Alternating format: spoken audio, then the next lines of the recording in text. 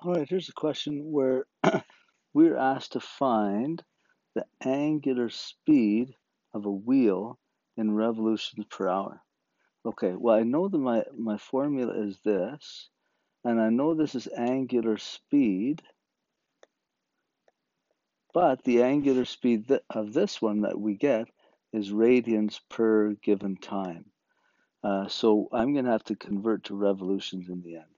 All right, so let's try it. So I need to solve for angular speed. So angular speed is equal to velocity over the radius. Okay, the velocity is this. That's how fast he's going. 39.596 kilometers per hour. And the radius, I'll put that on the bottom. Oh, this is diameter, so the radius would be 33.5 centimeters. Now, I've got a problem here because I have kilometers on top and centimeters on the bottom. I want to cancel those, but they have to be the same. So why don't we change the kilometers to centimeters? And I can do that by saying 1 kilometer is the same as 100,000 centimeters. So now the kilometers cancel and the centimeters cancel. So the units that I would have for this number, whatever it comes out to, is radians per hour. Okay? Now, I notice that the radians, they just sort of show up as a unit.